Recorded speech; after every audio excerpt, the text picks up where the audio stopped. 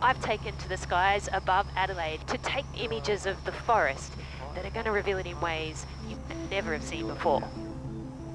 This tiny cutting-edge plane is loaded with sensors and cameras and lasers. So from all the way up here, we can map the forests all the way down there.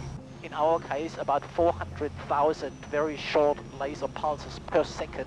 And so it's going tuk, tuk, tuk, tuk, tuk, up and down between the plane as we fly. Yes.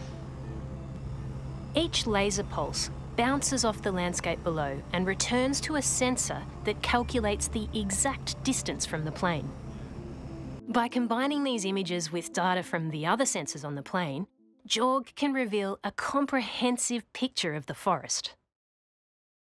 And this is with the overlay from that hyperspectral scanner that we were using. So in this case, this is the health of the tree. I mean, this is just one example. One can obviously have hundreds of different ways of looking at the health of the trees, whether it was burned or the flammability or the density of the leaves.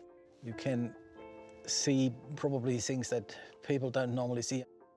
The system can measure a whole range of plant parameters, including flammability to get measurements of fuel loads, helping communities identify fire hazards.